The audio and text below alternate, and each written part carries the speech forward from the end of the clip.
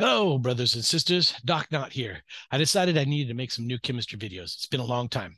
So I'm planning on doing 2 videos a week or more when I have time. If what I do brings you value, please let me know by subscribing and leaving a comment. Let me know what you want me to cover next, and I'll put it together. Today, I'm starting with something I'm teaching in my introductory chemistry class that starts Monday. We'll be talking about the scientific method and explain the differences between some terms that give people some problems. And we'll also get into a couple of problems based on these concepts. All right, let's go ahead and jump right in.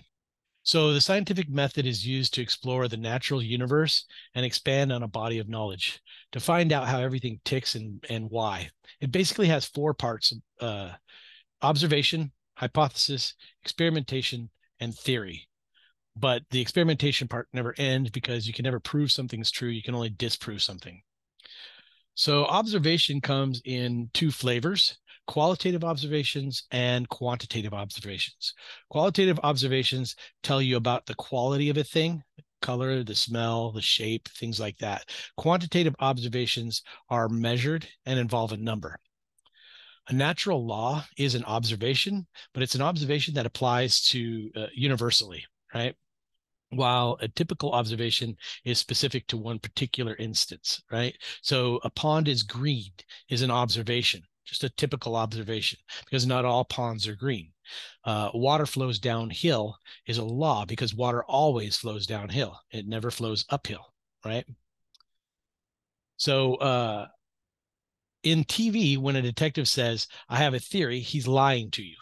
He has a hypothesis. A hypothesis is an explanation of why something happened with little or no experimentation to back it up. I think the pond is green there because I think there's algae in it, right? You can test that. So that's a hypothesis, right? So, of course, experiment tests the hypotheses and measures one variable at a time. And I would test the water to see if there's algae in it, then test other green water to see if it has algae in it, and then see if we can find clear water that has algae in it, etc. If your experiment does not back up your hypotheses, you can try a different experiment, but eventually you'll have to refine or change your hypotheses once it's been shown to be false. After you've tested it thoroughly, it's called a model, okay, or eventually a theory. Now you can use a model to make predictions. If the predictions work out, then this gives evidence, stronger evidence that your model is true. If it doesn't back up your model, you may need to refine your model, just like you did with your hypotheses. A model that has a substantial amount of evidence may eventually be accepted as a theory, but no matter how much evidence there is, nothing is proven in science. However, a theory is about as close as you can get. A lot of people confuse the terms hypothesis, theory, and law. Let's get them straight right now. Okay, so an observation and a law describe what happens, while a hypothesis and a theory describe why or how it happens. An observation and hypotheses are applied to a small set of events, while a law and theory apply to a large set of events. Okay, so basically, what I'm saying here is that the law and the theory are related in that they relate to a huge number of events. But some people think that a theory becomes a law, and that's just not true. A theory cannot become a law because a law is actually an observation, just saying what happens, whereas a theory explains why that happens, right?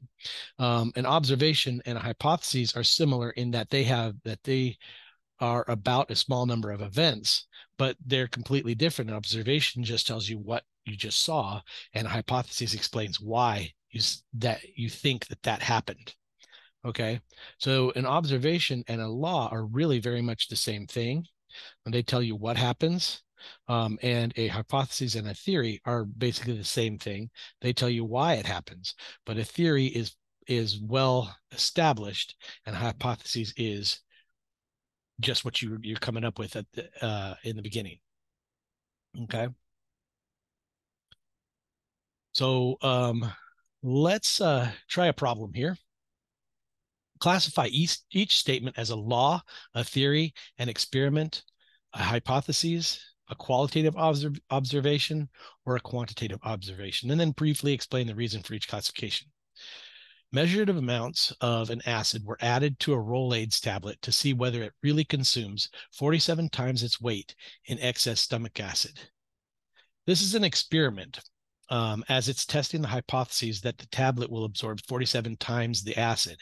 The amount of acid is measured and is the dependent variable, while the amount of acid needed will depend on the mass of the tablet. The mass of the tablet would be the independent variable. Okay, the next question. Heat always flows from a hot object to cooler ones, not in the opposite direction. The key here is the word always. Okay, the word always is our key. And so this is a law because it is a statement that describes what happens when hot thing is placed next to a cold thing. The heat leaves the hot thing and warms up the cold thing. Heat always flows this way, so it is a law rather than an observation. Oops, I didn't mean to give you the answer already. All right.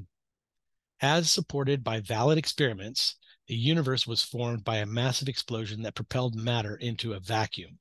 So this is a theory because it explains why, or rather how, the universe was formed and has been backed up by huge amounts of evidence, right? So it tells us right here in the beginning, as supported by valid experiments. Therefore, we're talking a theory rather than a hypothesis. So pressure inside the red Mylar balloon will increase when the temperature is increased because the particles will move faster. So this is a hypothesis because it explains why the pressure builds up. The statement does not state this has been backed up with any evidence. Therefore, it's a hypothesis, not a theory. Limestone is a relatively insoluble in water, but dissolves readily in dilute acid with the evolution of gas. Okay, so this is going to be a qualitative observation. This observation, since it describes what happens, but there is no measurement and no numbers involved, so it's a qualitative observation. Okay, and the last one, silver carbonate solid melted at 423 degrees Fahrenheit. So this is an observation. And it's a quantitative observation because they gave us a measurement of 423 degrees. So it's a quantitative observation. All right. Oh, well, whatever. A student added 100 mils of water to a styrofoam cup. The student measured the temperature of the water, then added 5 grams of solid magnesium sulfate and recorded the temperature of the solution. The student continued to increase the mass of the magnesium sulfate added to the water in increments of 5 grams and recorded the temperature of the solution after each addition of solid. So first, identify the independent variable. The mass of the solid added is the independent variable. An independent variable is the variable you manipulate or vary in the experimental study to explore its effects on the dependent variable.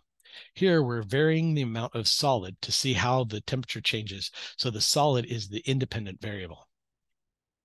Identify the dependent variable. The temperature, oops, there we go.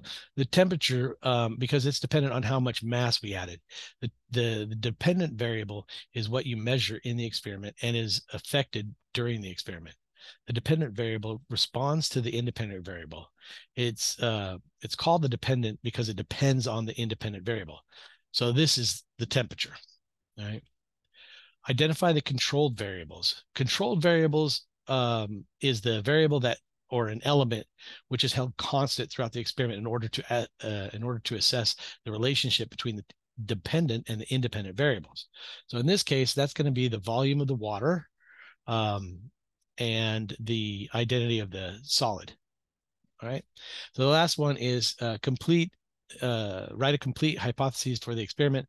The temperature of the solution increases as the mass of the solid increases, because when more solid is added, then more heat is given off, making the temperature increase. All right.